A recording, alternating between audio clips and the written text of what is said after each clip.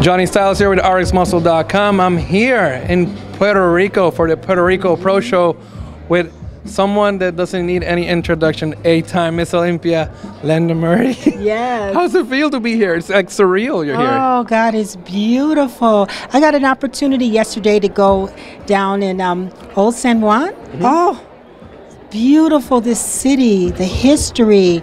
And we wanted to really experience Puerto Rico and have some real Puerto Rican food, and it was fabulous. Tell us about that. What did you eat? What did you like? It was delicious. You know what I had? It was let me get on a plantain, and it was I had a choice of chicken or pork, and I was like really bad, so I had like cheese on it, and I had my shrimp. And you probably still look good. Yeah, and I'm retired, so I get to do what I want to do, eat what I want to eat. And she still looks good, trust me.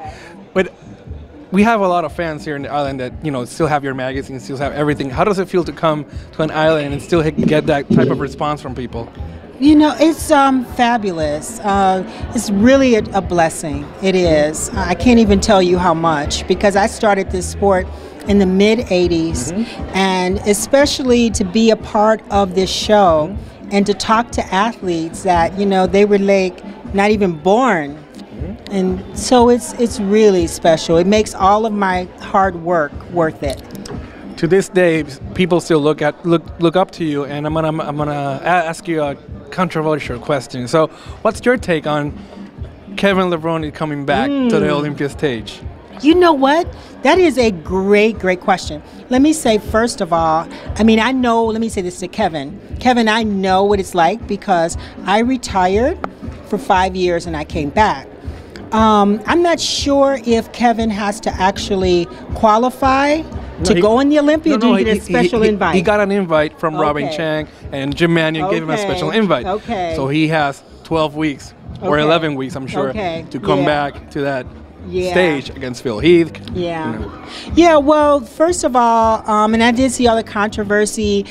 Several people were making comments and telling him, you know, it is, I really respect Kevin for coming back. And he probably had to tell everybody, because my approach, I chose to not tell everybody because I just didn't want to hear all of their opinions. Eventually they're going to find out. Now, I'm not sure what kind of shape he is in now, but I would think that this was something that he was planning for a while, because you really need to, I mean, the way the athletes look now, I would say that he'd have to have like a really good base to you know, come back. Now, he has an incredible shape, incredible look, and we do get better. We really do get better. Muscle maturity, we get better. So I think he's at least like, I'm in my 50s, and he's like he's got to be like at least 6 years younger than me or something. I'm not sure.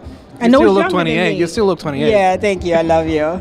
You know, so I would just really wish him the best, and he has to just really know who he is and make it very clear, and don't take it personal when someone like Sean Ray or some of the media, when they make the comments that they make. Dave Palumbo.